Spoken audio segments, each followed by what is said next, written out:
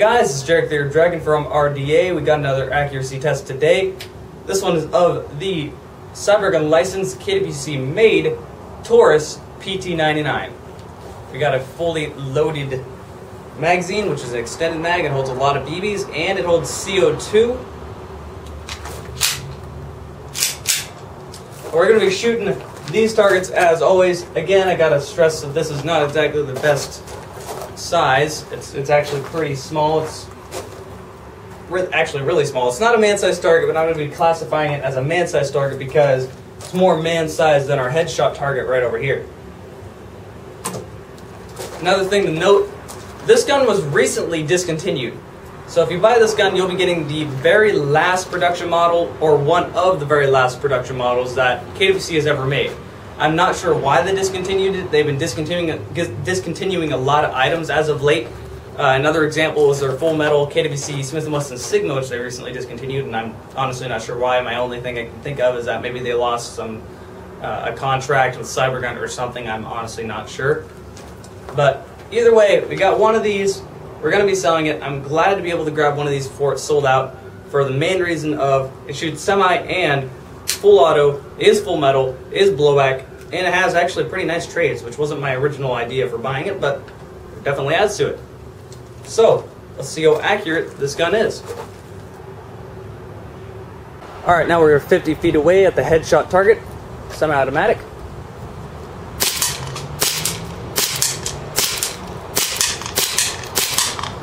Alright, full auto.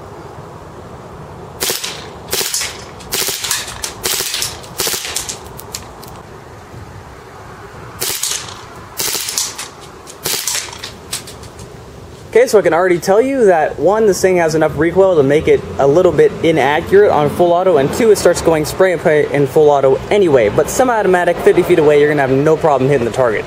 Alright, now we are 100 feet away, semi-automatic, man-sized target.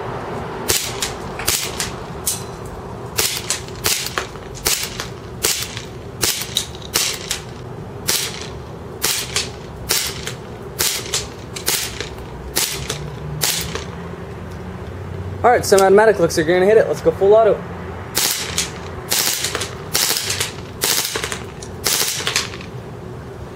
Alright, so full auto also looks like you're going to hit it. It starts getting a little bit spray and pray because of the recoil, but hey, you're not going to miss. Alright, 100 feet away, headshot target.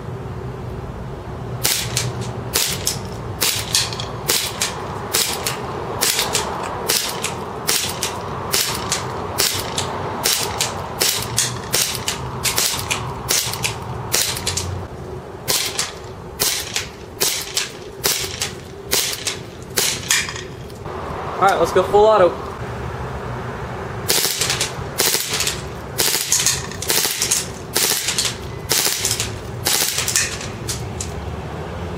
Alright, so it looks that 100 feet is going to be about the max that this gun can hit. You can hit it. You definitely can. Especially a man-sized target. It's going to be a pretty easy target to hit a man-sized target from 100 feet away.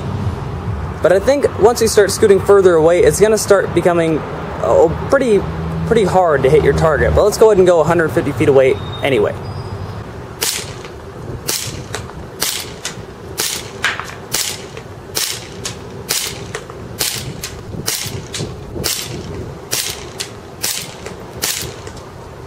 Hey, would you look at that? 150 feet away, we were actually hitting a man-sized target on semi-automatic.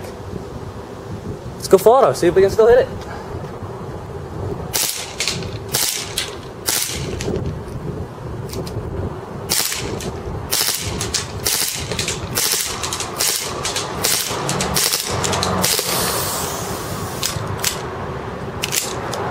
And we just ran out of CO2, so I'll have to regas it, but hey, we just ran out of the magazine as well. Alright, so I'm actually a little bit surprised. 150 feet away on semi-automatic, you can hit the target. You're going to hit it most of the time, not all of the time. Full auto, it starts becoming a little bit harder to hit your target. It starts becoming a little spray and pray, and then it becomes luck if you're going to hit it or not. So I wouldn't advise going full auto 150 feet away to see if you can hit it. But on semi-automatic, you can definitely hit a man-sized target at 150 feet away. Kind of surprised. Alright, now we're 150 feet away shooting at the headshot target. Reload up the gun. Semi-automatic, I don't anticipate I'm going to be able to hit it, but let's go ahead and try anyway.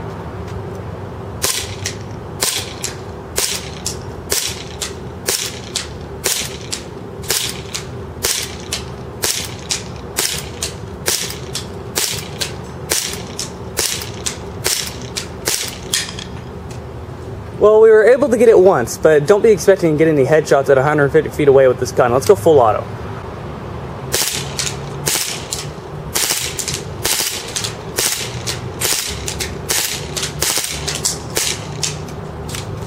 And we are out of BBs, but as you guys just saw, this gun becomes total spray and pray on full auto. You're not going to be able to hit a target at 150 feet away on full auto unless you're really lucky.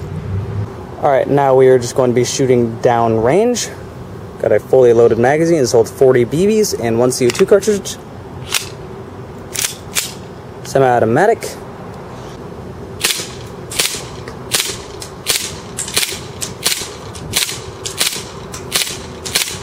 Now let's go full auto, which is this little switch right there.